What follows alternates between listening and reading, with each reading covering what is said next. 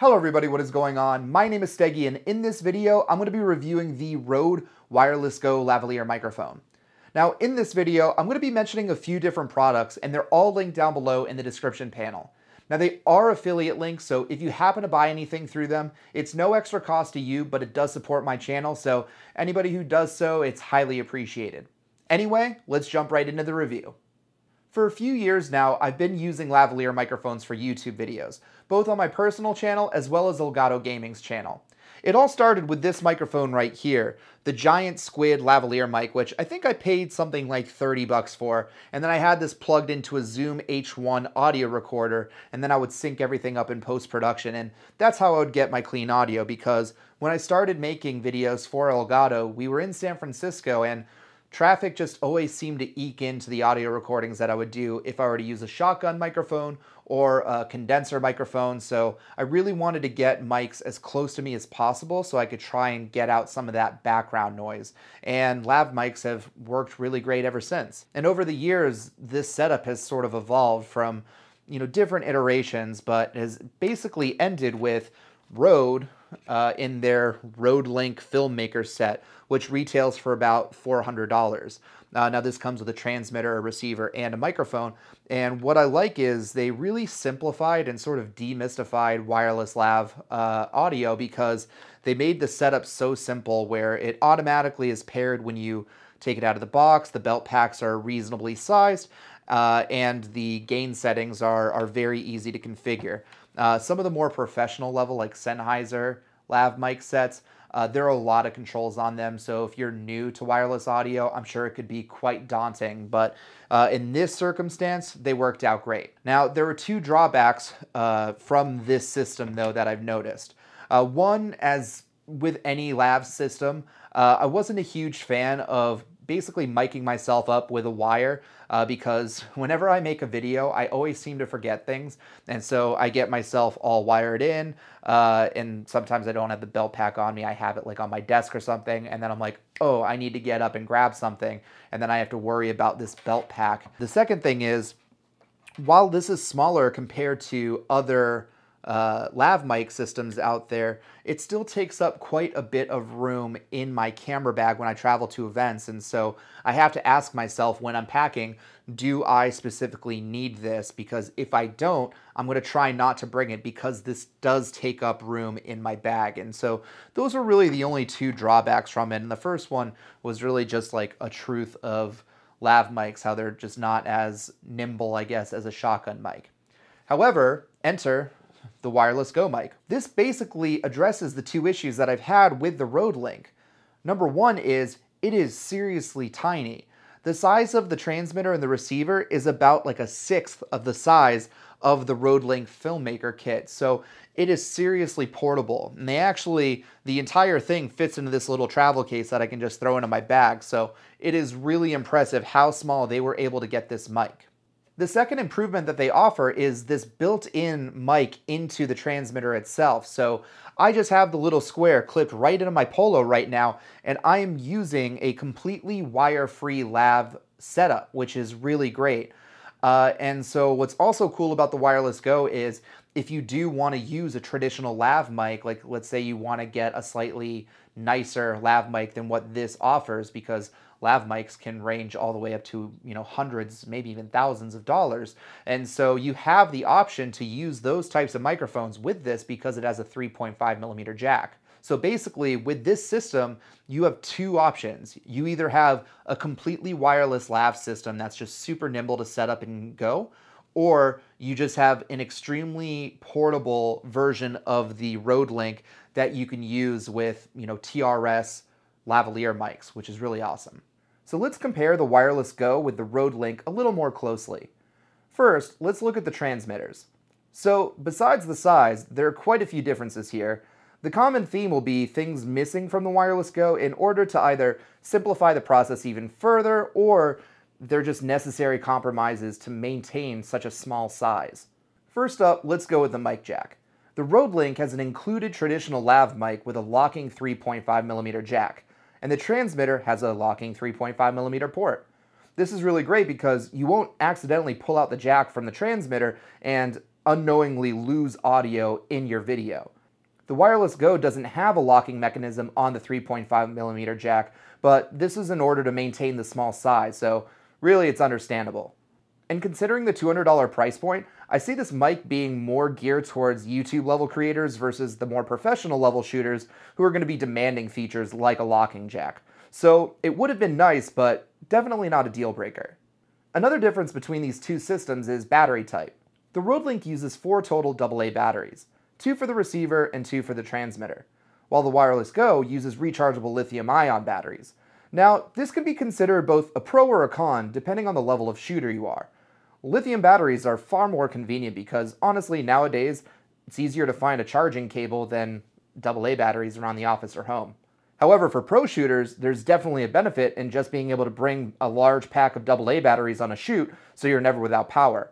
However, 1, the Wireless Go mic supports about 6 hours of use on a charge, and 2, both the receiver and transmitter can operate while charging, so you can easily have a USB battery pack on hand in case you need to record longer than 6 hours. And the best part about that is you don't actually have to stop and take a break to switch out the batteries in order to do this, so that's a pro in my opinion. Now, you might be thinking that a power bank is going to make a setup as bulky as the Rode Link. However, when I'm packing for a trip, I'm bringing a power bank anyway to charge my phone or other things, so really this is just getting one more use out of that and having one more cable, even though I will have a USB-C cable on me anyway, so realistically for me, this isn't adding any bulk. Lastly, on the transmitter side, on the Rode Link you have an extra gain setting for the mic, while the Wireless Go you don't. I get that this makes things a little bit more simplified for Rode because then you only have one gain setting to worry about, but it's nice to have those options, especially when you're dealing with the different preamps that all these different cameras have, and so just it kind of increases the compatibility of this mic with cameras. Moving over to the receiver, it also runs on the rechargeable battery, and both the receiver and transmitter have USB-C ports, which is really cool because basically every smartphone has graduated USB-C or Lightning, so not having to have like an outdated cable with me just for a mic is super convenient. The receiver has an LCD screen so you can easily see the battery level and audio level, and here you have the dB button to switch between the 3 gain levels. Now before moving on, I want to give one last compliment to Rode on the size of this receiver because the inventive way that they have this clip being able to slide right into the hot shoe of a camera. Compared to the Rode Link's hot shoe mount, it's crazy low profile. Now that we've compared the Wireless Go to the Rode Link, let's look a little closer at the performance of the Wireless Go. Now, I think the biggest use case for people is going to be the built-in lavalier mic like I'm using right now. I think that the design that Rode has gone with is really clever because it's a pretty inconspicuous look on my shirt right now.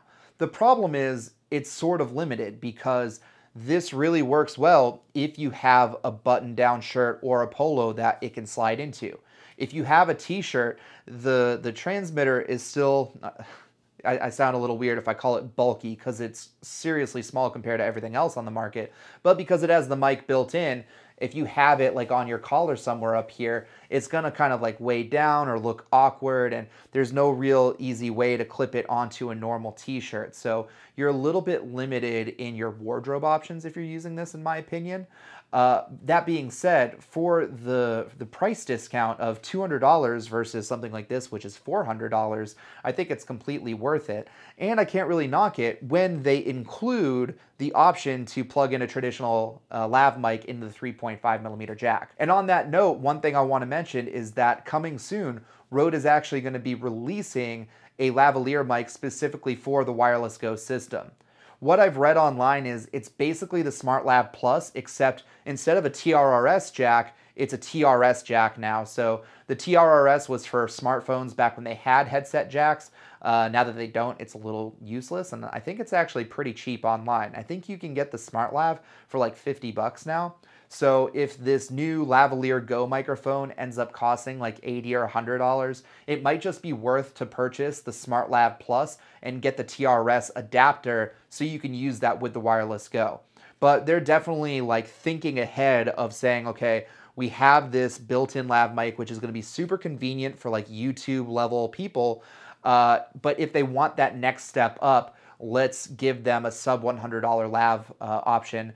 which is smart in a business sense because then they're not going to lose out to guys like Giant Squid, who people will just buy these to use with it instead. Now, up until this next segment, I've been using just the built-in mic of the Wireless Go for this audio so you can hear what it sounds like. And in this next part, we're going to be taking a look at some other combinations like the Wireless Go with the Giant Squid mic or the Rode Link Lav mic, and of course compare it with the Rode Link Filmmaker system as a whole so you can just get a quick A/B test and hear the difference hopefully. This is a recording sample of the Rode Wireless Go with the built-in microphone. I'm at the lowest dB setting on the microphone and I'm on recording level 5 on the Sony a7 III. This audio is unedited. This is a recording sample of the Rode Wireless Go with the Rode Link Lavalier microphone. The Rode Wireless Go is still set to the lowest dB setting, and the Sony a7 III is still set to recording level 5. This audio is unedited. This is an audio sample of the Rode Wireless Go with the Giant Squid lavalier microphone. The Wireless Go is still set to the lowest dB level, and the Sony a7 III is still set to recording level 5. This audio is unedited. This is an audio sample of the Rode Link Filmmaker kit with the Rode Link lavalier microphone. The transmitter and receiver are both set to 0 dB, and the recording level on the Sony a7 III has been lowered all the way down to recording level 1 to try and get a similar volume to the Rode Wireless Go microphone without editing any audio in post. So once again, this audio is unedited. So which one sounded the best to you? Let me know in the comment section down below. Now let's go over some of the issues that the Wireless Go mic has. The first are these little dead cat clips that it comes with because they don't stay on that well. If you add these to the mic and then you slide the mic into your shirt, the pressure from your chest ends up popping the dead cat off. And so I actually just saw another YouTuber post that Rode sent him some samples of basically Rode redesigning these dead cat clips to fit on more snugly. And so Rode is already addressing this issue. So the question now is how they're going to address the people who bought the first generation of the Wireless Go that has these dead cat clips that have the issue. But I'll get into that more in a minute. The second issue the Wireless Go has is not so much an issue, but more of a concern that people have, and that's about the batteries. Because the built-in rechargeable batteries on the Wireless Go are not user replaceable. So people are wondering what's going to happen in 2 years when the capacity starts going down and this doesn't last as long as I want it to. Do I have to buy a completely new set, or will Rode take care of me and service this somehow? And so I want to address both of these concerns or issues with a story of my experience with Rode customer service.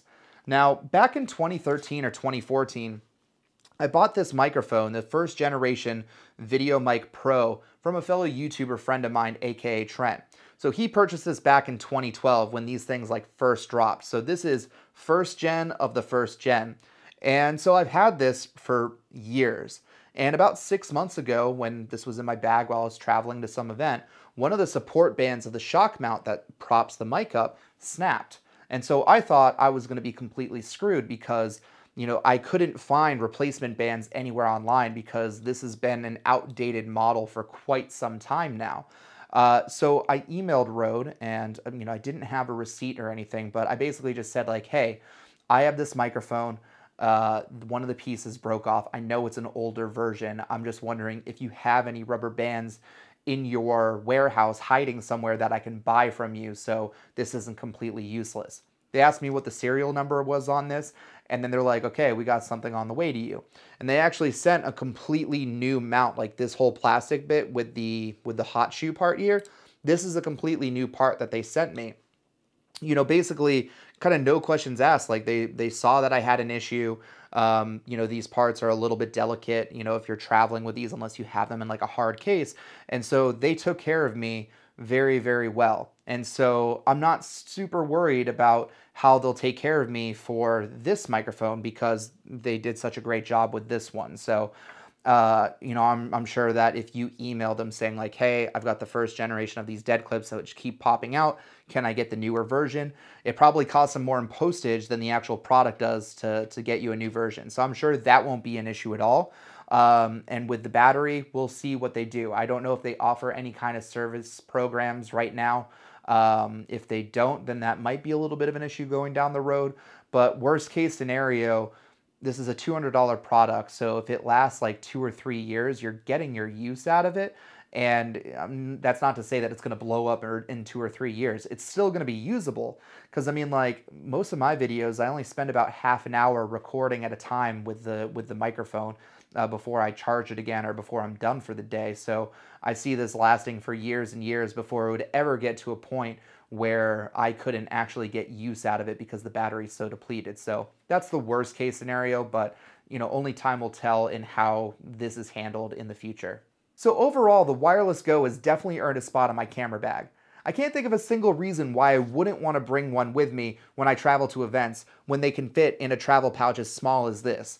I mean, even if I don't have a video plan per se, I'd still feel better knowing that I have that tool in my camera bag should I need it. Now, as far as studio use goes, I'm still going to be using the Rode Link for Elgato videos just because we already own it and it does have a nice lav mic with it, and you know, we can wear t-shirts and still use it, and so there are a lot of pluses there, but mainly it's because we already have this and we spent the money. If this blew up tomorrow and I had to purchase another one for the office, I'd probably just go with the Wireless Go and get some lavalier mic like this to throw in with it, because then I'm going to get the same quality but in a smaller package, so it's just easier to manage.